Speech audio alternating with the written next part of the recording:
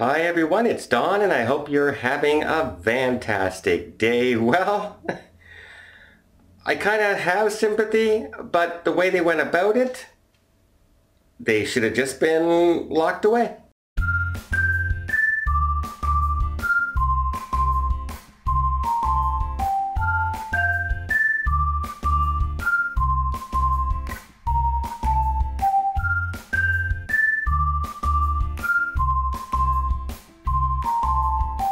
So as we all know, the cruise industry right now is in a little bit of turmoil because of what's going on in the world situation.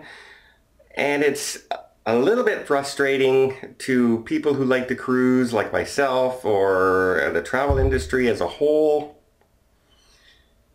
because there seems to be an over precaution on cruise ships and not an over precaution anywhere else in the travel industry.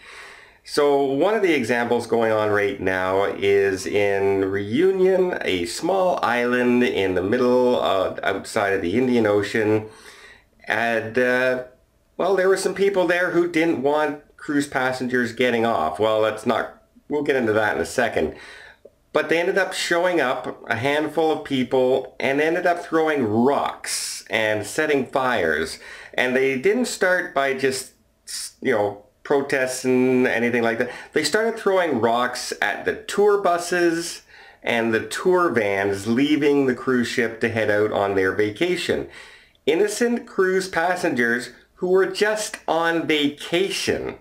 It's not like it's a regime that you're trying to break down, or unfair policies or unfair laws, injustices or anything like that.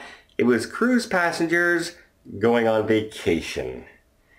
And they started throwing rocks at those people. As far as I'm concerned, the second that happens, that is attempt to injure and it's assault, and you should immediately be arrested and locked up. Immediately, no questions asked. As soon as you throw a rock, especially in this kind of situation, like I said, it's not like it's Hong Kong or something like that, right? It is simply cruise passengers on vacations. So the police ended up showing up in gear, and they, broke up some of the protesting, and one person was arrested and a few officers were injured. All craziness because people were trying to go on vacation. And it's ridiculous in a way when you think about it. Now, what were they upset about? They were upset about not the cruise passengers. The people they threw the rocks at. They were upset with the fact that the passengers were not properly being, the temperatures weren't being taken getting off the ship to come to land at the cruise port terminal. Okay. I can see that. Right now in this day and age, I can see that. There should be good screening when this is happening. That should be happening everywhere in the world, actually. But why are you taking your frustration out on the passengers and not the cruise port is the upsetting part to me. These people did nothing, absolutely nothing to anybody.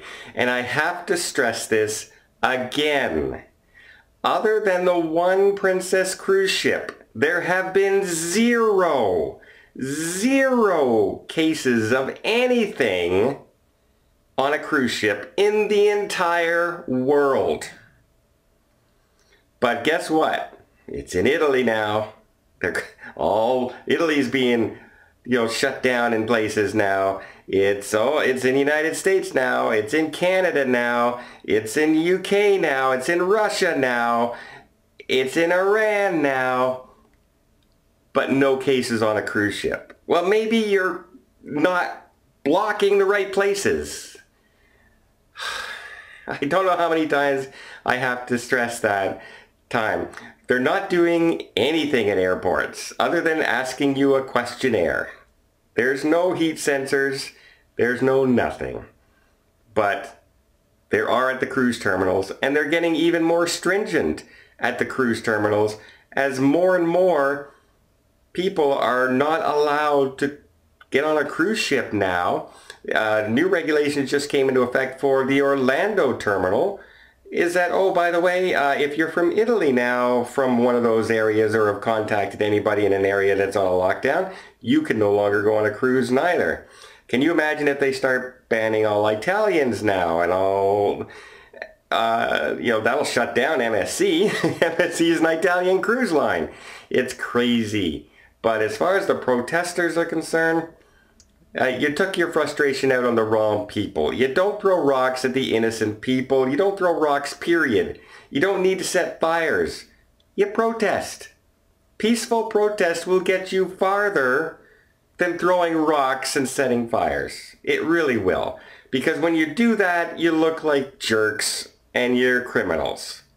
And you should be arrested. Pretty simple. And that goes for anywhere in the world, really. Unless it's like you're trying to overthrow a regime. That's a completely different story. But you're not trying to overthrow cruise passengers. In fact, you even, when you're interviewed, said, we welcome the cruise passengers. We need the cruise passengers for our economy. Then don't throw rocks at them when they're trying to get off the ship. Does that make sense? Does that sound like a logical thing for you to do? Unbelievable. I have no patience for people who are stupid, and these people were stupid. Plain and simple. Their cause might be good, but they're stupid. There's other ways to do things, and to turn to violence is just not the way to go. Well, let me know what you guys think. Do you think sometimes you just have to? Do you think this is one of those cases? Do you think those, 2,000 people on vacation heading to an Indian island to go scuba diving deserve to have rocks thrown at them because of something the cruise port's not doing? I don't think so. So let me know what you guys think in the comments down below.